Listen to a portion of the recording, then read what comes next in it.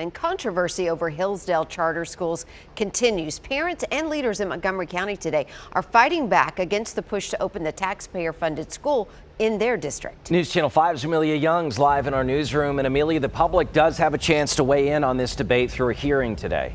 That's right, Ben and Amy, and that's happening in just a couple hours at 9 o'clock. But before that, a group against the charter schools is rallying together to have their voices heard about the issue. They say the local school board gave a resounding vote against Hillsdale College's charter application, but say the governor's charter board is seeking to overrule that vote and force the county to drain funding away from the already struggling school system into a private business. Instead of opening the new school, they want to see public schools fully funded to hire more support staff, increase pay, and provide more resources for increased social and emotional learning. You may recall the effort to open the schools across the state is coming from the Michigan College, whose president, News Channel 5 investigates, caught on camera saying public school teachers, quote, come from the dumbest parts of the dumbest colleges. Advocates say the school's focus on classical education is what a lot of children need, emphasizing the basics and old-fashioned civic virtue.